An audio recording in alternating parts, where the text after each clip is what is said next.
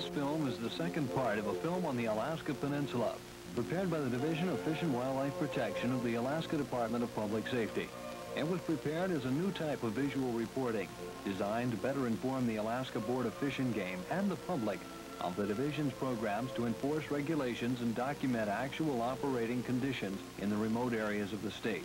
So once again, we invite you to a 10-day patrol in Unit 9 to see Alaska Peninsula as a protection officer sees it from the back seat of a Super Cub.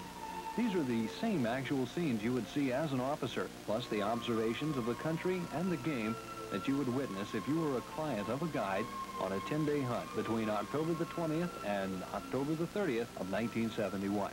First, I would like to show you some of the attractions of the fall hunt offered by the Alaskan guides on the peninsula. This magnificent bull moose, along with a limit of 3 caribou, is almost a certainty if one hunts with a competent guide. With the Game Division estimates of 15,000 to 16,000 caribou on the peninsula, there are many record-class trophy bulls to select from.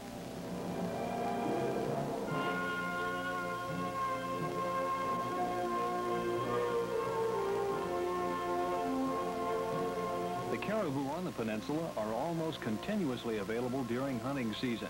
They are available in either wheel or float plane as they migrate northward through the cinder patches and through the swamps and the river systems. In the same crystal clear rivers the caribou are crossing, one can lose himself in the pursuit of trophy fish: rainbow, grayling, dolly varden, Arctic char, and silver salmon.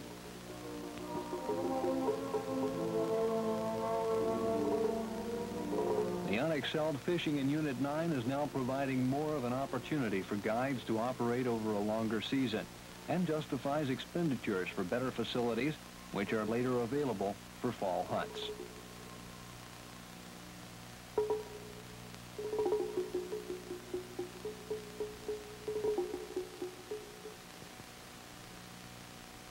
One of the other fringe benefits of a fall hunt is the abundant waterfowl available within reasonable flying time from the various camps.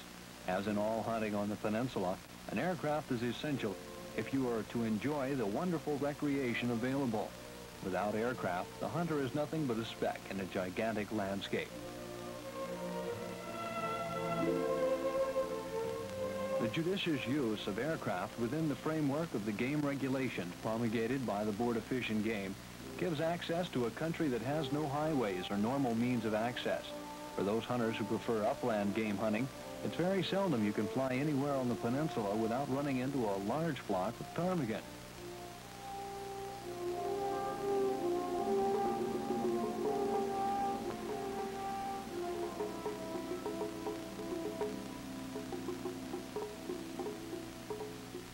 After October the 1st, bear season opens again, and the non-resident hunter can complete his hunt if he cares to stay an additional week and make it a three-way hunt with caribou, moose, and bear, along with the small game and waterfowl, plus the fishing he can enjoy. The most recent Game Division harvest showed that hunters in 1971 took 133 brown bear during the spring and fall seasons in Unit 9.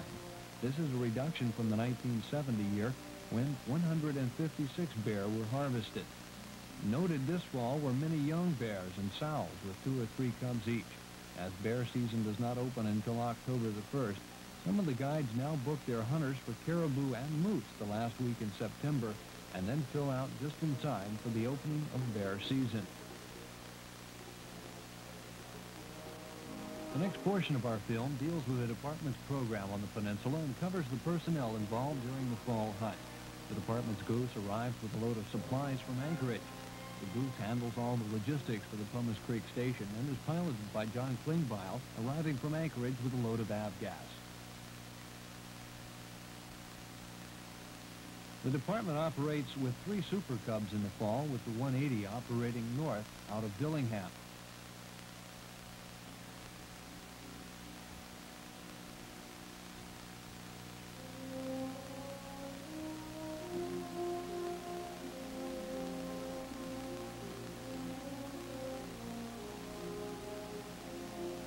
The district officer for the King Salmon District, which handles Unit 9, is Officer Wayne Fleet. He is responsible for the major portion of Unit 9, starting at Lake Clark and running almost to Cold Bay. In addition, he's responsible for the enforcement of one of the major fisheries in the state, the Bristol Bay Red Salmon Run.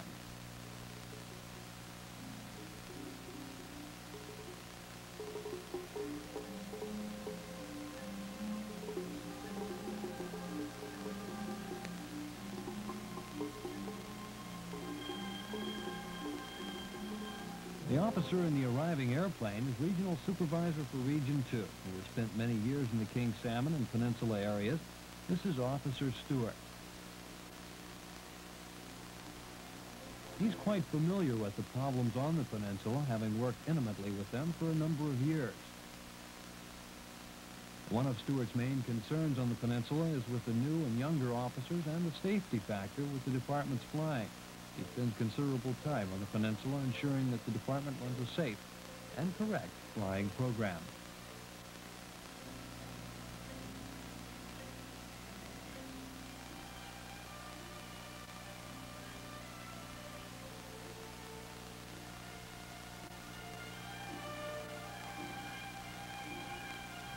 The next officer is the Seward District Officer, and he's getting instructions in landing on a cinder patch to avoid problems later. He is to stop on the line marked on the cinder patch, being required to stop from where the instructors are standing to where the crossed line is marked. This is necessary when you're checking some of the small strips where the guides and the hunters land.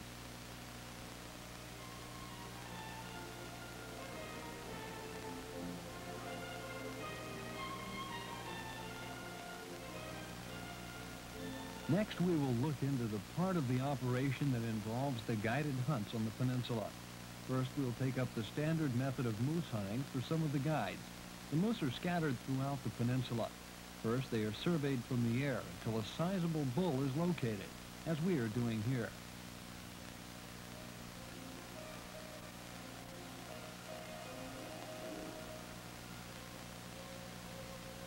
The smaller bulls are passed by. One day, while flying, we noticed a wounded moose and an aircraft nearby. We landed on the cinder patch right behind them to see what the story was. This is typical of many of the cinder patches you find near moose. You can land within walking distance or within sight of them.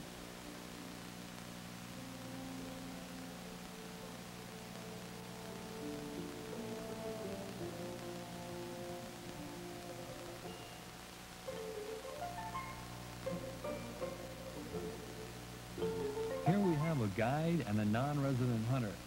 They said they had wounded a moose and were waiting a few minutes before going after it. We asked if they minded if we accompanied them to photograph the trip, and they said they'd be glad to have us along.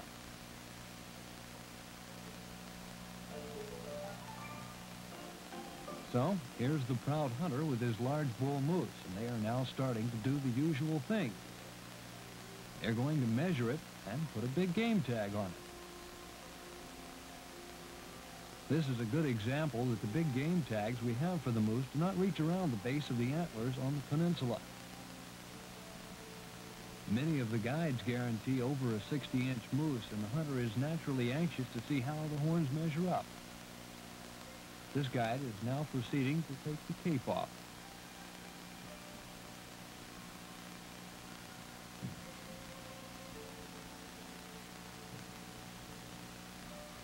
Other methods of transportation that are becoming more common and which some guides have are track vehicles like this brand new snow track. Getting next into the caribou part of the hunt, it might be best illustrated by landing in the mountains and explaining something of the migration of the caribou. Early in the season, the caribou are high in the mountains where they have spent a large portion of the summer in their summer range. The caribou in the foreground have just moved down off the mountain behind them. They slowly work their way down from the mountains, and the majority of them work towards the north side of the peninsula, where the elevation is anywhere from 50 to 100 feet above sea level. Though they do not seem to be going any particular direction, the general direction is towards the coast. After they leave the mountains, they get to the grasslands and the swamp area and the cinder patches at the lower elevation. The big bulls are somewhat together yet. It's easy to fly over them with the aircraft while they're in the flats, as our department aircraft is doing here to examine for big heads. This is standard procedure for guides for hunting caribou on the peninsula with aircraft, although some guides do hunt them on foot or with tracked vehicles. They are such fast-moving animals and move such great distances overnight, about the only possible way to keep up with them or to keep track of them is with an aircraft. You can fly over the top of them when they are feeding or laying and watch for a big bull. There are many to pick from on the peninsula. You can slow down a Super Cub. This is a good example of it here. With flaps on, you can fly at a low speed and see in some detail the size of the antlers. You can then land and stand and select the one you want. The hard part is to select the big bull from among the many in the herd. This is one of the larger bunches in fall, migrating north.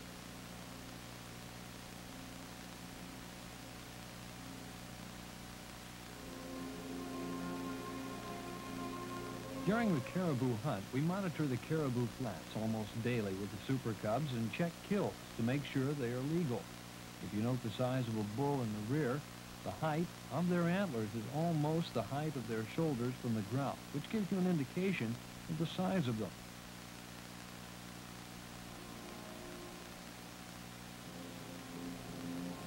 They travel many miles in swamp like this. It's something that you don't land an airplane in.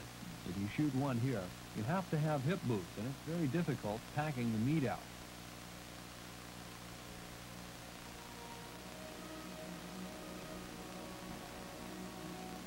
The area management biologist for Unit 9 estimates the caribou herd on the peninsula between 15,000 and 16,000, of which we harvest about 700 a year. Of this 700, about 300 are harvested by non-residents.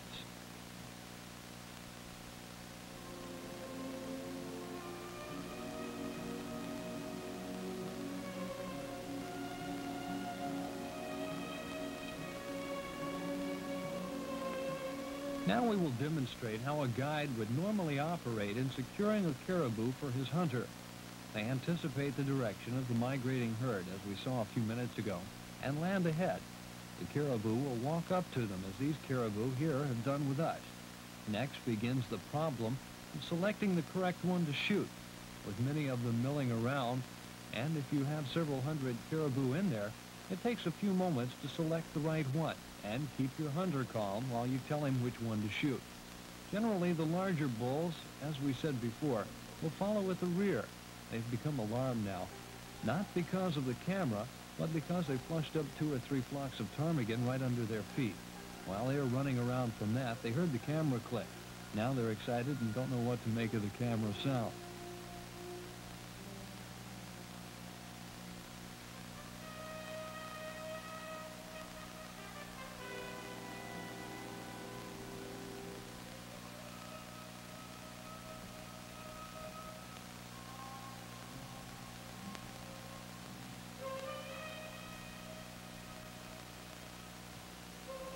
At this point, you can get a good look at the caribou bulls as they approach the camera.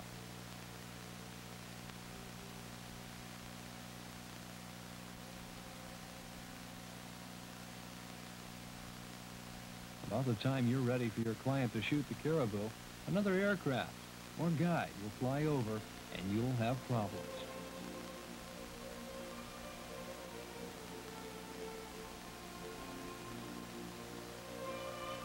This guide is flying over, looking the caribou over, and is going to land a short distance away.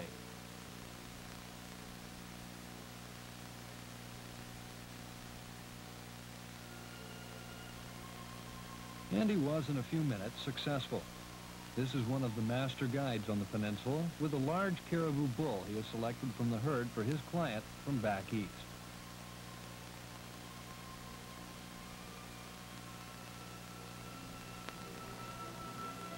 The hunter is now posing, and he has already put his big game tag on prior to our arrival.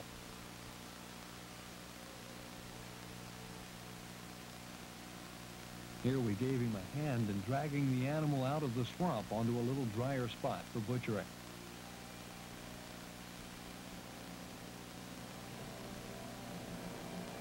Compare the size of the animal to the 3 of them, having a very difficult time dragging the entire animal.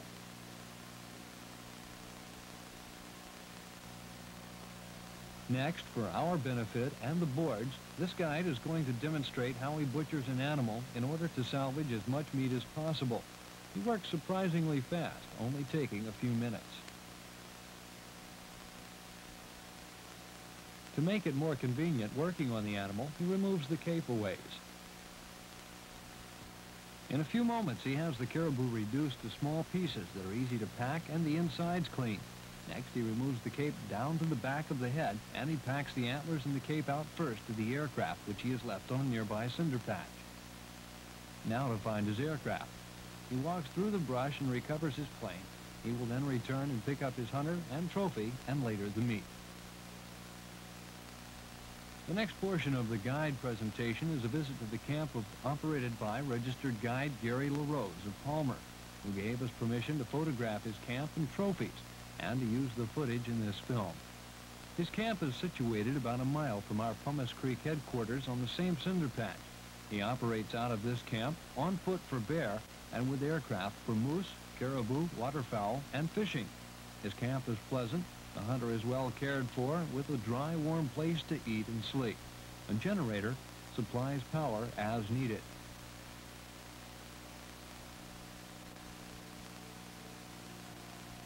The hunters, as evident in this shot, have all filled out with moose and caribou, and the guide is now awaiting the next hunters. He has collected some very nice caribou trophies, some with double shovels. The officer is checking them over with the guide to see that tags are attached.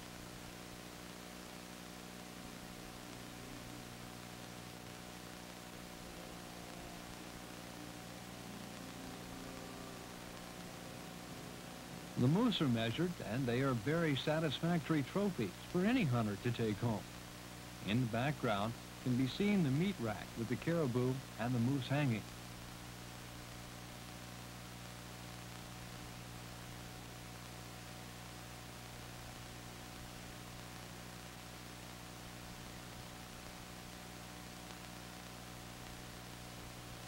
A closer look at that meat rack reveals quarters and hams of the caribou and moose hanging from the rack, and in sacks are portions of the animals.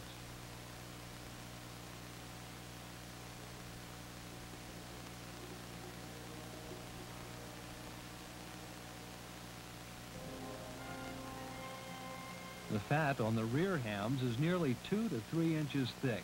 As the guide is demonstrating, he's breaking off the fat portion for your benefit. The meat makes excellent eating this time of the year.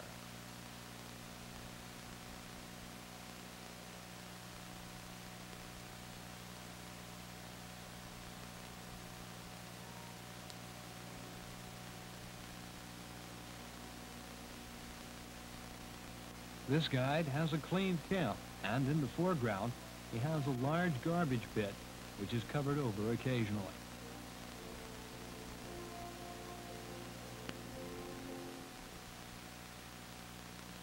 What to do with the hunter between hunts?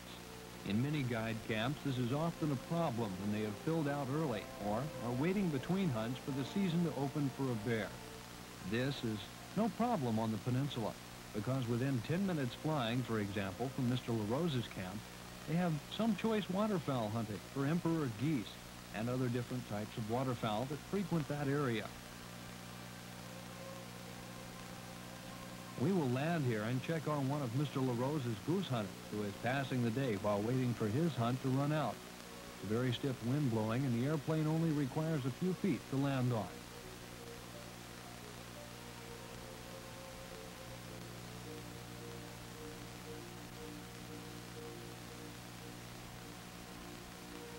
This gentleman is very satisfied with his hunt and has 2 nice emperor geese, which he is showing to the officer.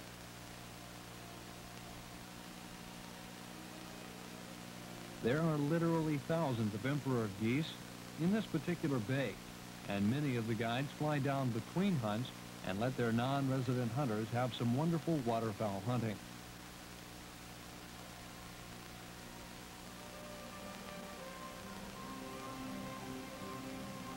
The wind is blowing exceptionally hard this day, and the aircraft takes off in just a few feet. The final portion of our presentation here is that dealing with violation. We will show you several typical violations. The first one involves the waste of a moose. This is a rather large moose just below our camp, with only the cape and the antlers salvaged.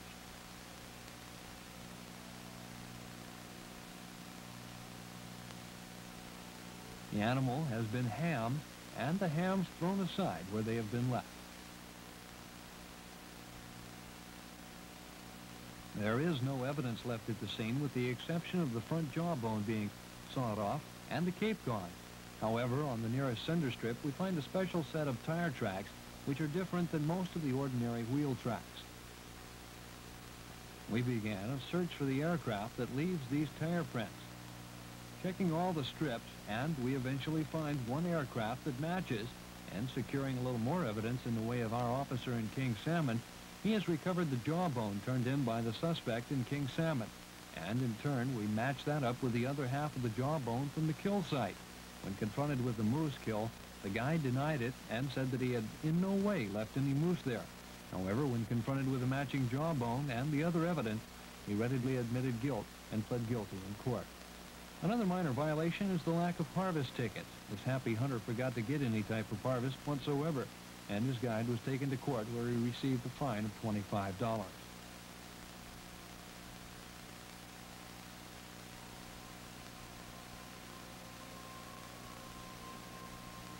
We photographed this next scene one afternoon.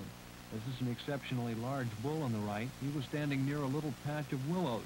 The next day, or within a few hours after we photographed him, the same animal had been shot and his carcass left with just the antlers taken.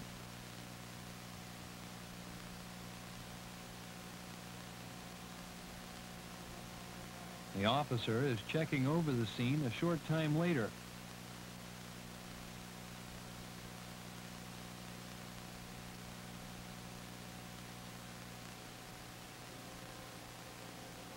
The horns have been removed by a saw, and a bullet hole is in the neck.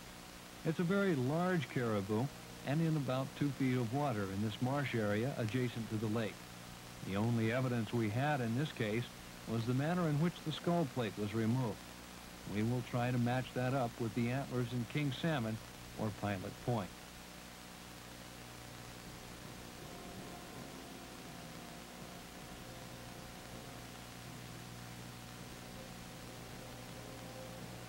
You can see from this shot how close it was to the lake, just 100 yards or less, to which they would have had to pack the meat. Later, a second animal was located near this area, and it looked like the animals we photographed had been killed that same day or the following morning. We tried to match up some of the trophies in Pilot Point, but we could not find one that was sawed identically.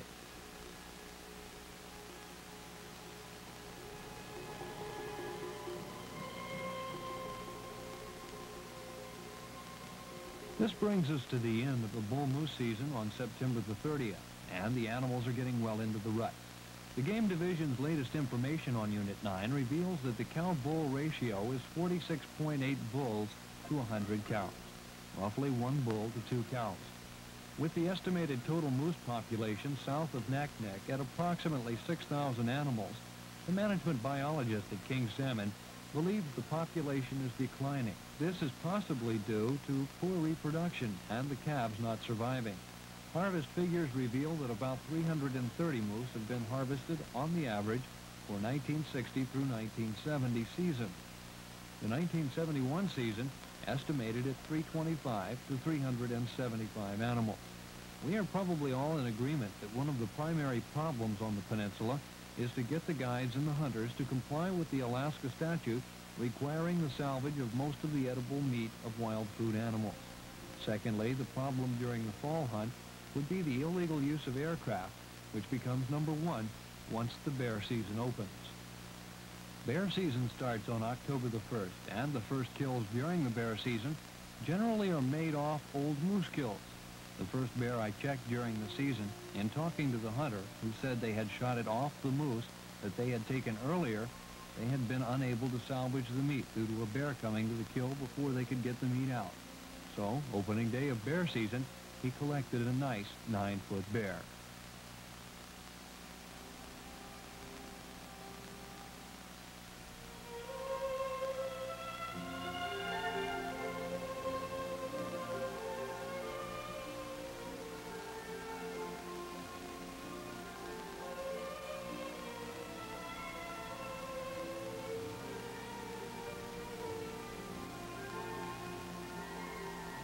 While the bears in the picture here are unafraid of us on the ground as we approach with a camera, it's a different story when an aircraft dives at a brown bear.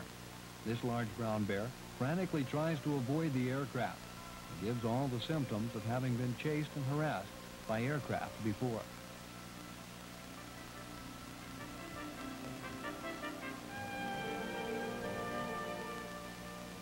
As we depart the peninsula at the end of our patrol, I would like to give you a brief summary of our activities in Unit 9 this past year of 1971.